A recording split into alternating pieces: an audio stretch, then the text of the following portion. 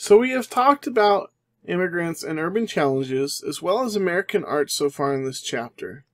Today, we are going to be looking at how American society is going to be reformed. Your learning objective for today is to study the lives of African Americans who founded schools and advanced their rights in communities, and to trace the development of the American education system from its earliest roots. One of the first things this section goes over is the Second Great Awakening. This is a period of religious evangelism that began in the 1790s and became widespread in the U.S. by the 1830s. During this time, there is a new interest in religion that is spreading across the country.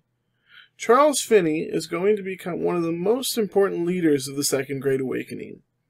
He believed that each individual was responsible for his or her own salvation, and he would hold prayer meetings that lasted for days.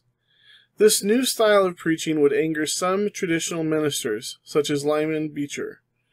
Beecher wanted to prevent Finney from holding any revivals in his city, but could not do so because the First Amendment protected Finney's rights to religious freedom. This is an important event in American history because it is going to lead to church membership growing across the United States.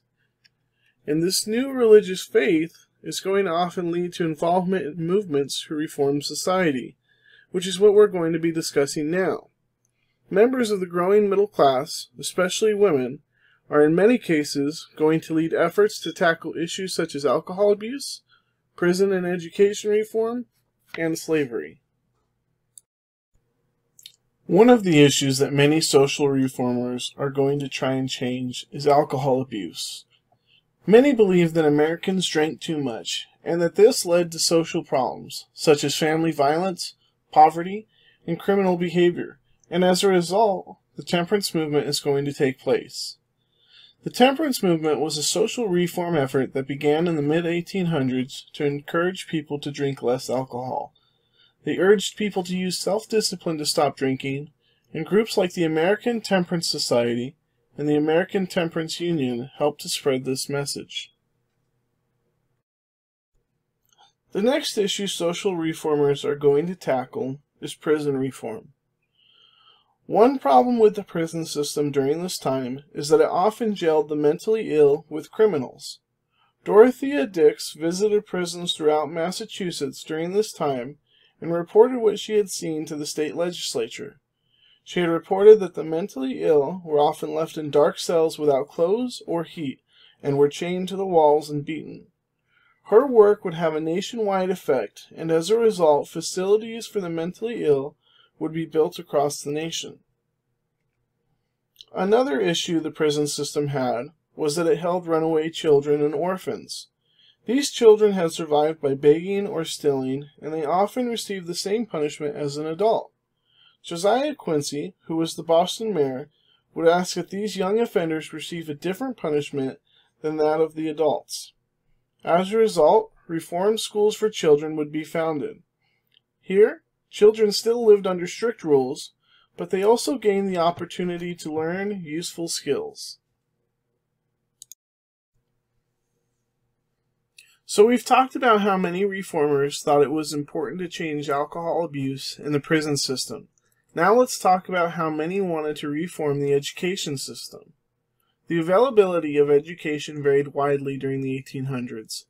Many schoolhouses were small, and children of all ages and levels worked in the same room. Imagine today if in your classroom there wasn't only 8th graders, but you had 1st graders, 4th graders, 11th graders, etc. Imagine how different education for you would be. Another issue during this time was that few teachers were trained, and girls were usually kept at home instead of receiving an education. Your social background and wealth also usually determined the quality of education that you would receive. This is all going to lead to the Common School movement.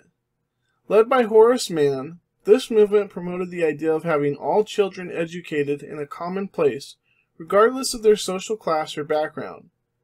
The reasoning behind this idea was that reformers thought education made children responsible citizens, and that would benefit the community as a whole. Mann convinced the state of Massachusetts to double its school budget and raise teacher salaries. He also lengthened the school year and began the first school for teacher training.